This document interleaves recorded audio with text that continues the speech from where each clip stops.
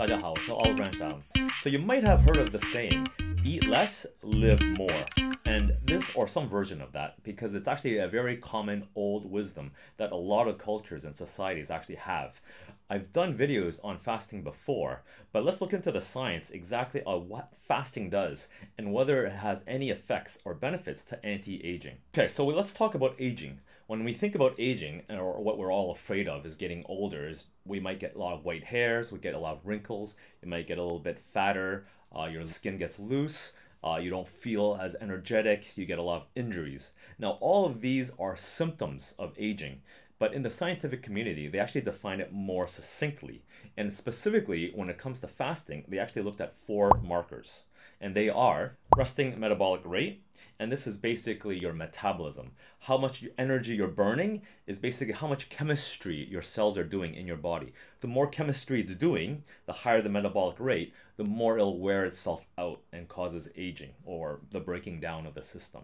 The second marker is inflammation. Third is oxidative stress. Now, inflammation and oxidative stress kind of work in a similar theory, which is the redox theory of aging, which basically means when there's a lot of chemistry that happens in your body, there's a lot of byproducts that actually harm the cells around your body, and that causes more wear and tear. Okay, and then lastly, they look at other health markers such as blood pressure, heart rate, your blood lipid profile, like your cholesterol levels, and just your overall fat mass. And so when they weigh these all together, then they can actually determine whether your aging is faster than your chronological age, meaning your birth date, or whether it's below it, meaning you're actually quite young for your age. Now, if you're also interested in health markers from your own personal annual physical checkup, I will do a later video that explains all these different health markers that you can look out for, the simple ones and easy ones for you to understand, just to give you an idea of where you stand in these standards.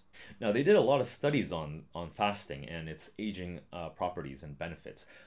First, they did a lot on animal studies like rats, mice and monkeys, and they actually found a lot of positive correlation between fasting, intermittent fasting, or alternative day fasting, and all these health markers.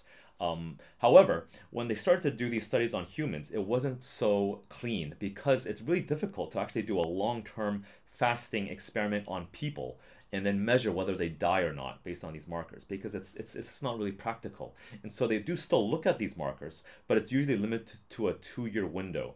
And so some of the markers actually have shown positive correlation of benefit, such as your fat mass. They did go down, their blood pressure, their heart rate went down, their blood lipid cholesterol levels went down, anti-inflammation and oxidative stress, some suggestion that it also have improved. But overall, these are all suggestions. It's not hard, concrete evidence that will make you live longer.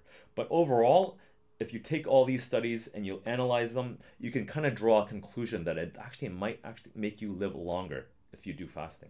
So if you're interested in trying fasting, please refer back to my older videos where I start off by doing intermittent fasting or time-restricted feeding, which is basically you don't eat for 12 hours or a 16, 18-hour window, and then you gradually build up for a longer duration of not eating.